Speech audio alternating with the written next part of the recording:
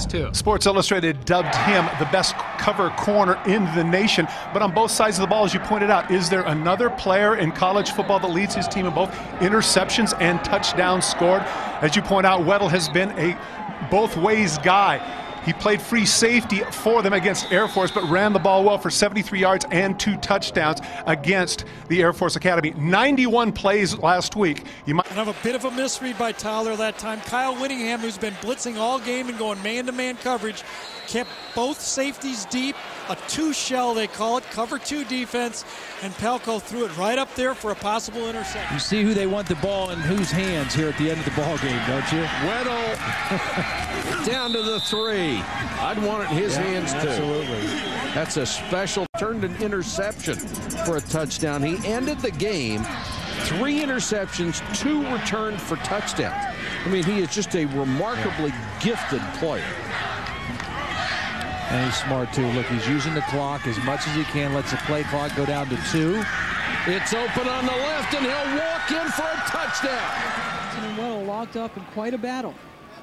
Well, in Utah, just by design, they try to force you into throwing the football more than you'd like to. No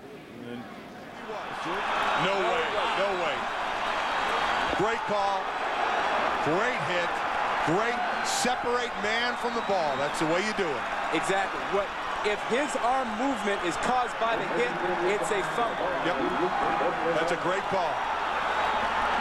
Ball now on the 18, again in motion is Castile. They fake to him, and now he throws to him. Touchdown, Utah! Brent Castile's 8th touchdown of the year, and it comes. Castile, and everybody lets him go, and everybody knows that Weddle's going to throw the ball. Weddle takes a step forward. That sucks the linebackers up. He delivers the ball right inside the line. Massive opportunity for BYU to throw to Collie, who's going to throw downfield. And this one is intercepted by Utah.